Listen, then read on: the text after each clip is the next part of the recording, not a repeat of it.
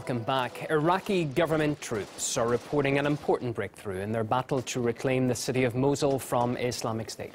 But as the conflict intensifies, humanitarian organizations are voicing their concern over the fate of tens of thousands stranded there.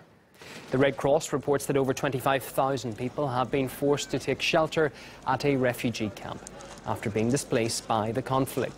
However, thousands more in Mosul are still under threat. Kevin Owen spoke earlier with the Red Cross President, Peter Maurer.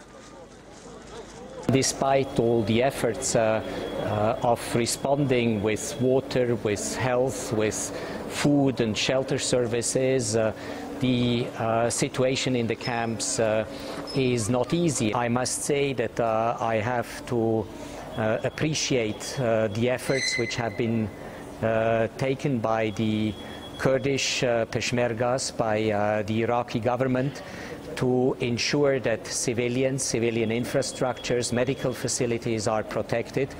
But of course this is not necessarily the case on all sides of the front lines. So it is, as in many other conflicts, a big challenge. We're talking about maintaining the safety of medics trying to do their best to help people on the front line there.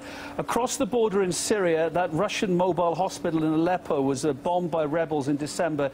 2 medics died. What's your response to that attack, and how likely are the perpetrators to face justice, do you think, sir?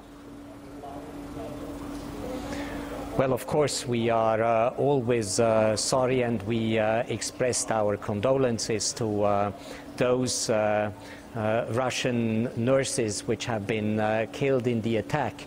And our position has been clear in principle, whether it is in Syria, in any other place of the world, that medical facilities in conflict need absolutely to be protected. And of course we condemn any attack on medical facilities wherever they happen.